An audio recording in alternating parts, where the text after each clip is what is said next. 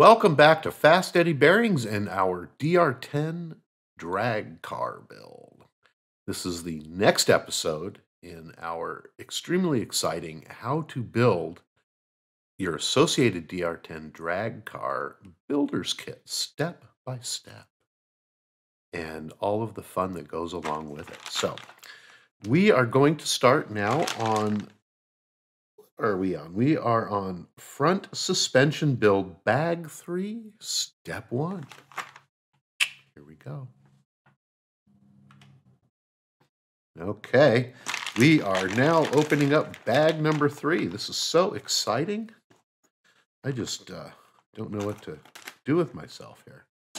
So we will get all the pieces and parts out of bag 1, which seem to be plenty of them. And make sure, again, I can't say this enough, make sure your bags are completely empty before throwing away. Or piling on your floor, whichever it might be. And we will now open up our little parts bag. So exciting.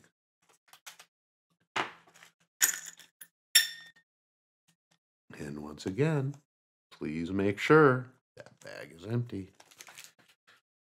Lots of little pieces and parts and stuff and woodjamatalia. Wow, we got all sorts of stuff in here. Okay. Yay.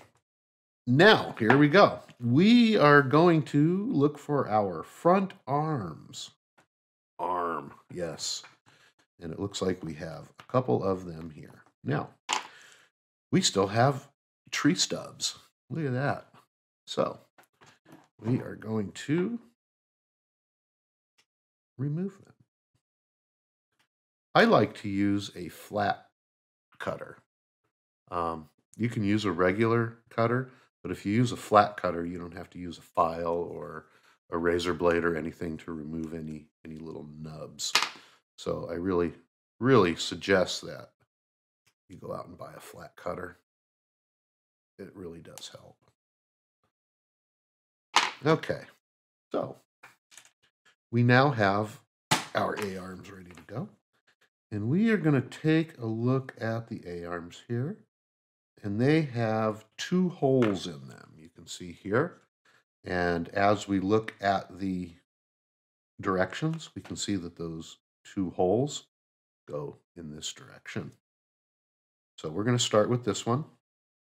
And we are going to grab our steering assembly and make sure we get the proper one.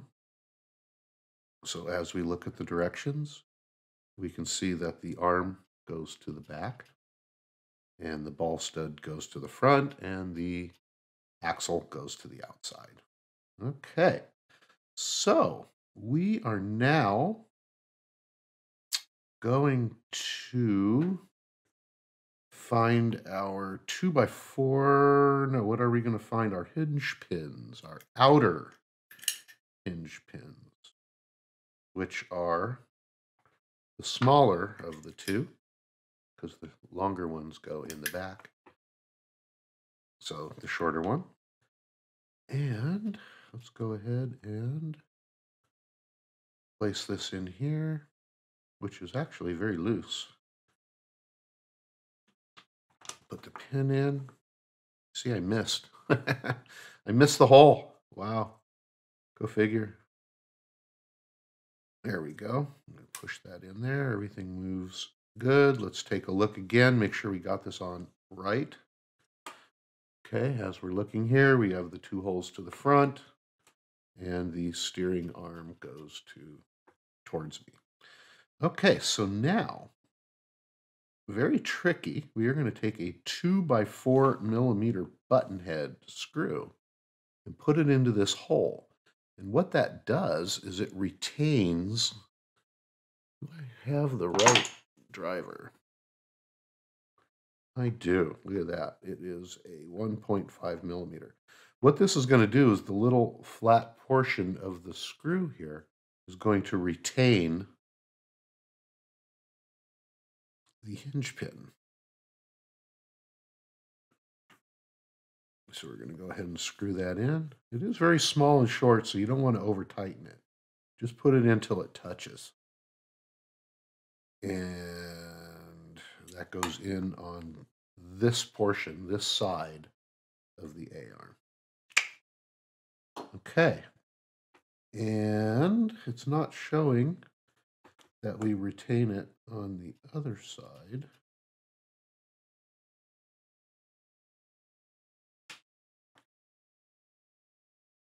Because the other side actually is smaller. So it's not going to come out. It's just retained just like that. Okay, so let's go ahead and do the other one. So we will grab the short hinge pin. You can see the bucket there. I got all sorts of crap in there. And we will go ahead and put this in.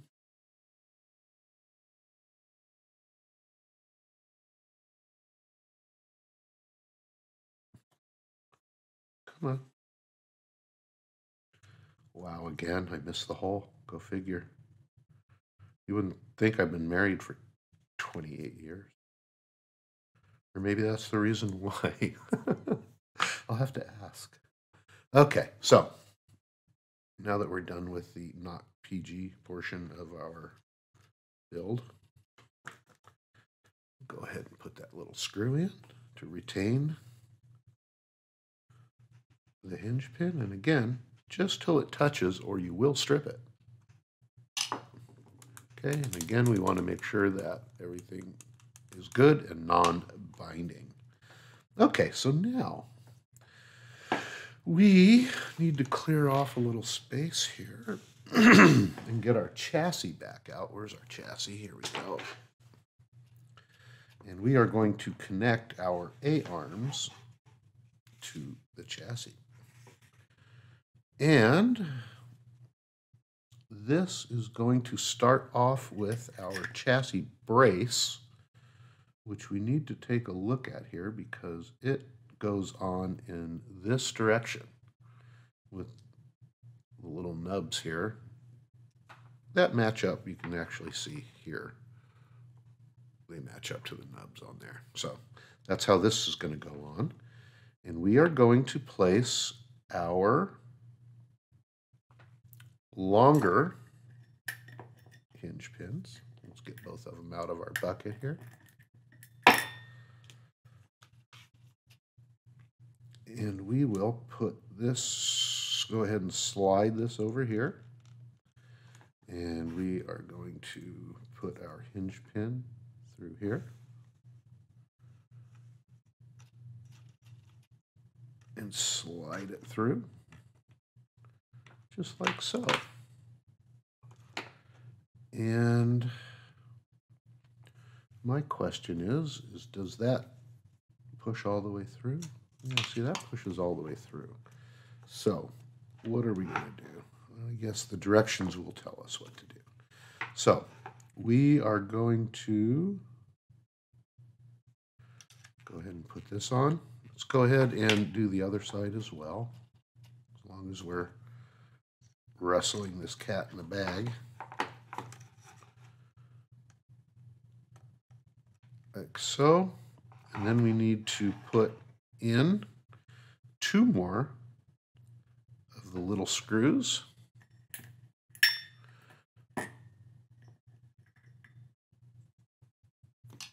With some thread lock to retain the front portion. And I keep looking here, and I'm not sure what retains the rear portion of these arms, because that pin can slide through. So I guess we will find out here shortly. Just a little bit of thread lock on there, because we are going in metal to metal.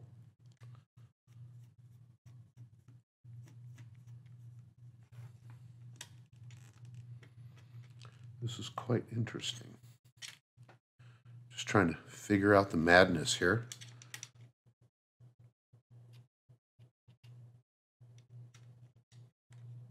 How is that supposed to stay on? What am I missing?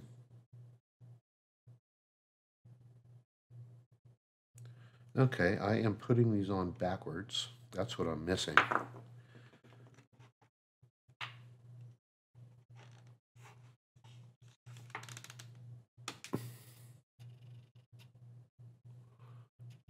I don't know why this is manually focusing or automatically focusing. I turned the manual focus off. So maybe I need to learn my equipment a little better. Okay, so let's put these on in the proper direction this time.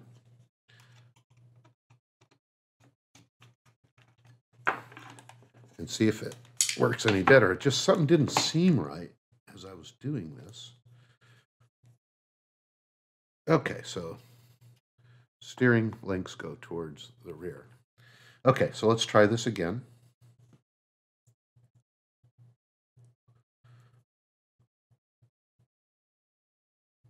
Seeing as how this one already has the screw in, we have to push this in first. So I don't take the screw out.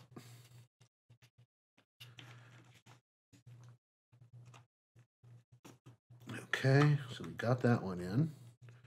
Now, let's go ahead and put this side in. And again, it falls off. How is that retained in there? I don't know. Come on.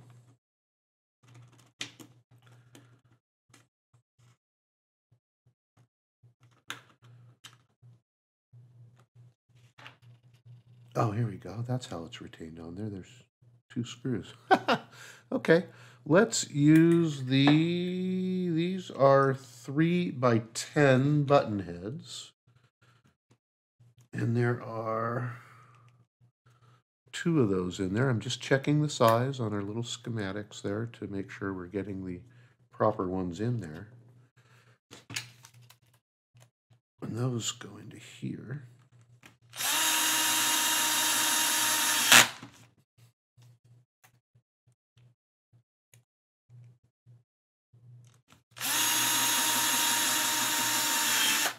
Whoop, you can see, clutch set too tight. I stripped that one. I'm going to take that back out and put a little super glue back on there later. And we will get our second little retaining screw here. Put a little thread lock on there. Put that one in this side.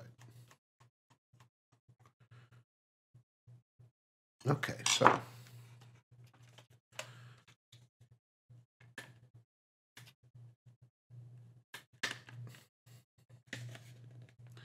these aren't very free in there. I don't know why. See, these screws, yeah, they are retaining.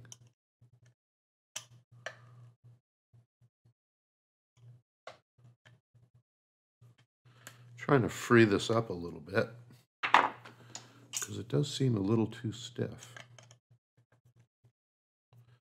Back these out a little bit. There you go, that loosens those up a little bit. What I did was just loosen these screws up just a tiny bit. And now we have free play there. Not as free as I wished they were. And it looks like on the rears here, I'm looking at the directions, and it's not showing me to put the retaining screws in the rears of the suspension. Did I miss a step here? I did. Okay. I missed a step right here. Okay, so if you look at the back here, you're going to see 2 little holes, one on each side, and that retains the hinge pin. So we will see how hard it is to get these in once the A-arms are on. See if we can do this. There we go. Not bad at all. I knew I was missing something.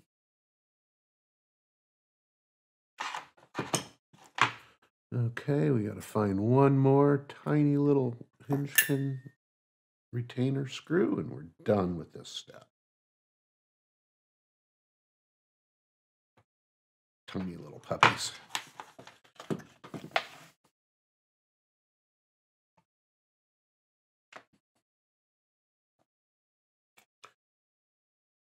Okay. Wow.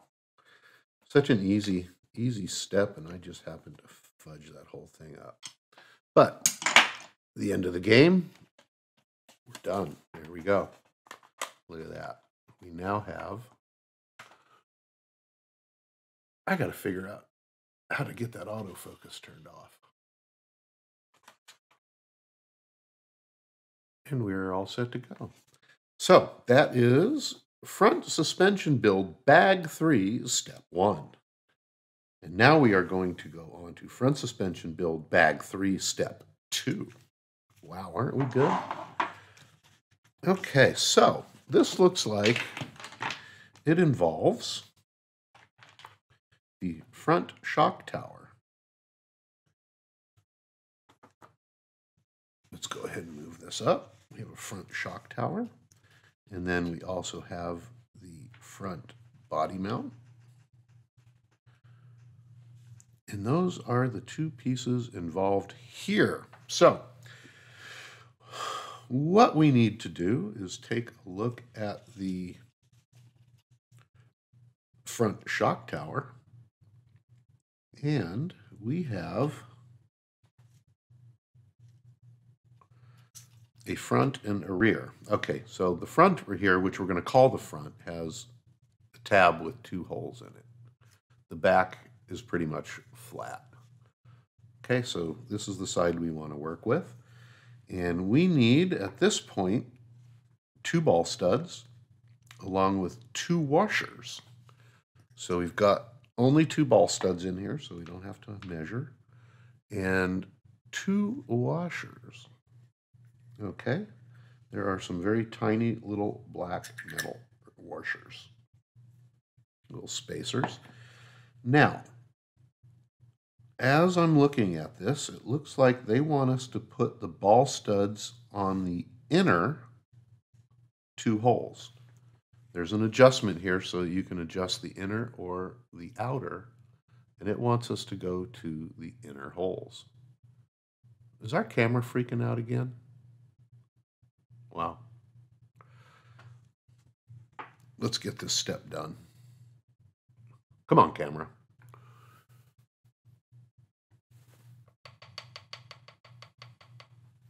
Bounce it around a little, see if it quits. That's really weird. We'll be right back. Let me get this figured out.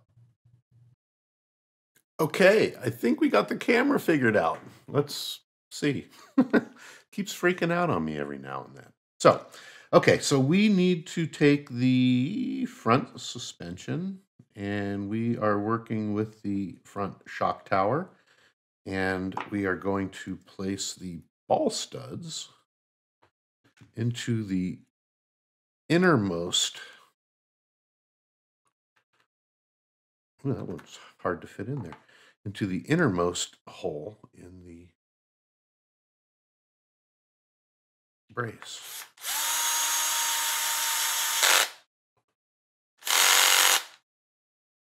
And that's a long one.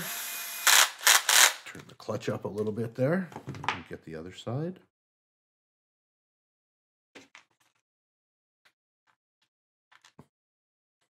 Come on. That's a tight fit. It doesn't want to go in there. And again, to the innermost hole in the front shock tower.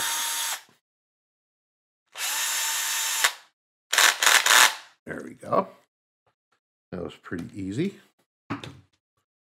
Now we need to place the body mount onto the shock tower. Now, looks to me like this one is using a series of nuts and bolts and from the front and the back. So this is going to fit on here just like so. You'll see that the back side has the ridges on here, and the front side has this little plate that covers. There's a hole in the back. That's going to fit right over here. And it is using a M3x8 flathead, which is there's only one in there.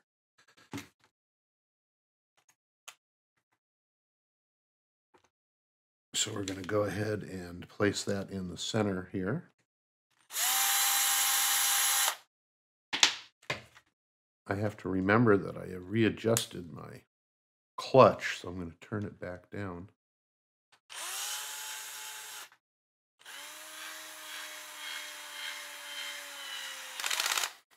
Okay. Now, it looks like on here we have 3x26 buttons, which are the longer ones in there. And they are captured by 2 nuts on the back. And these are going through what looks to be the center hole on the directions here. So we're going to go ahead and put this, oh, these are for the shocks. That's what that is. We're going to go ahead and put this in and press it all the way through. You can use the screwdriver if it won't press through evenly. I believe these are the shock mounts.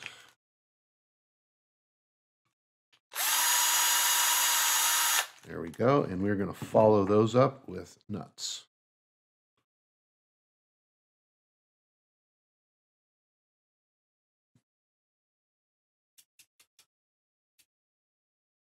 And my nut drivers are not that deep, so we're going to use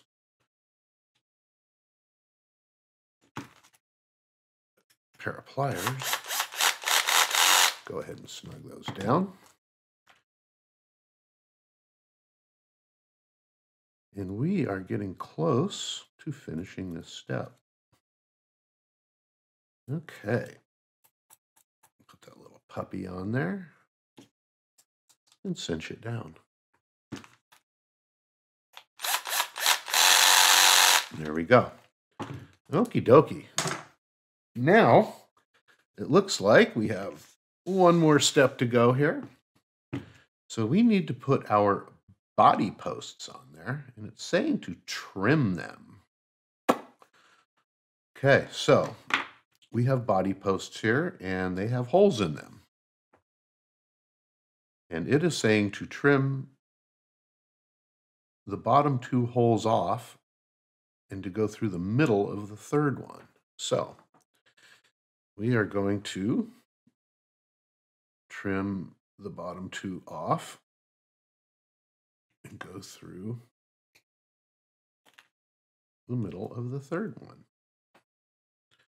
Again, trim the bottom 2 off and go through the middle of the 3rd one. Just like so. That cannot be undone if you mess it up. I almost cussed. Okay, so let's grab this. Let's take a look at the directions here. And we want to place these in. And it looks like we're going to go all the way down with them. And then put the M2.5x14 screw through there. So we're going to press those all the way in and down. Make sure that your holes are pointing in the right directions and you don't get it turned sideways like this, because that's not going to work very well. Okay, let's put those in, and then we need to use the 2.5 socket heads. So those are the only socket heads that are in there, and a socket head looks like that, as compared to the button head, which is rounded, or the flat head, which is a V shape. So we are going to put the screws in from the front, and we want to make sure that we line up through here, as you can see there, with a hole.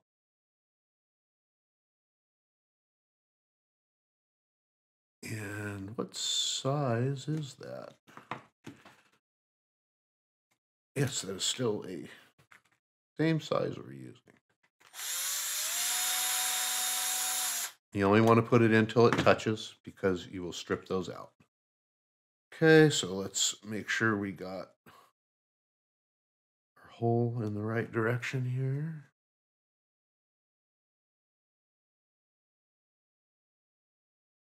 What is up with that? This one goes into there. Are there two different body posts? Because this one, the hole goes all the way down.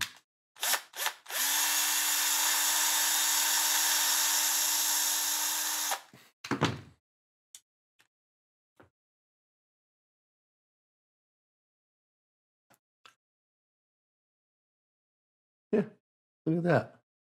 They're different. And those are the only body posts that were in there. See how they're different? This one is much longer here than this one. Interesting. Okay, we will make do. We're going to put this in until we reach the first hole. I have to lift this up in the light to see. Or we will get out our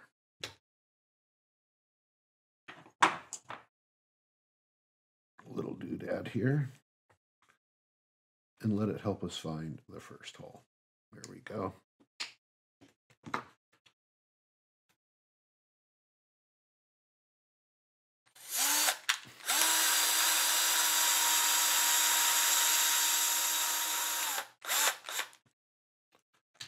Yeah, for some reason, I got two different body posts in here. Huh. Very interesting.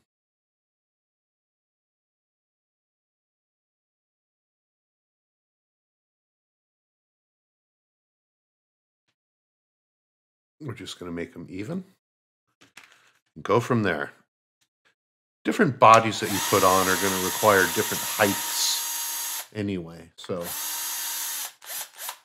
once we figure out what body we're going to put on there, then we will work with the heights on that. Okay, so now we are going to place this onto the chassis, and we are going to use 4 M3x12s, which are the last 4 screws that we have left. So this is going to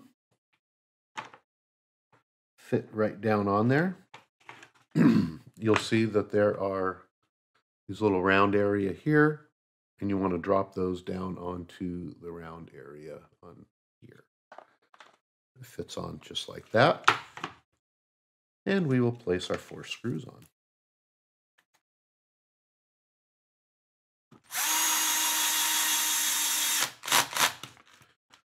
Just like so.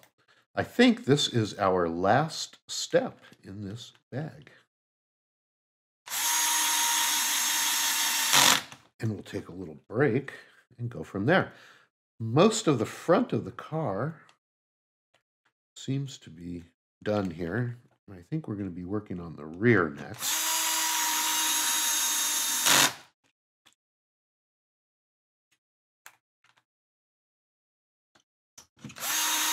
What do you think so far? I'm having fun. I don't know about you guys. Okay.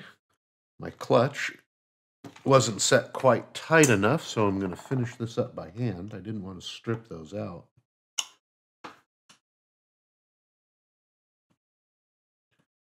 They are pretty stiff getting in there. A lot stiffer than I thought they would be. And I knew that because this was loose, and I knew that they weren't completely tight.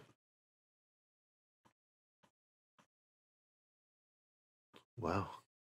Table vibration.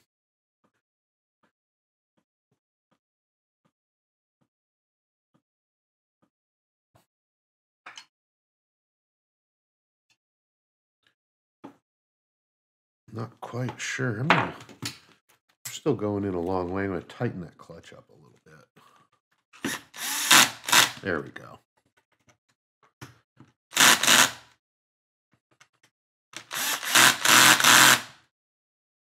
And we now have the front of our car done. You can see that everything is moving smoothly. Everything seems to be in the right position and the right order to make everything work. We didn't put on anything backwards, which is kind of a first for me. Everything's operating smoothly. And that's what it looks like. Let's see if we can focus in just a little bit here for you. There we go. Okay, we have now finished bag 3. That's what we have. What do you think? You like that?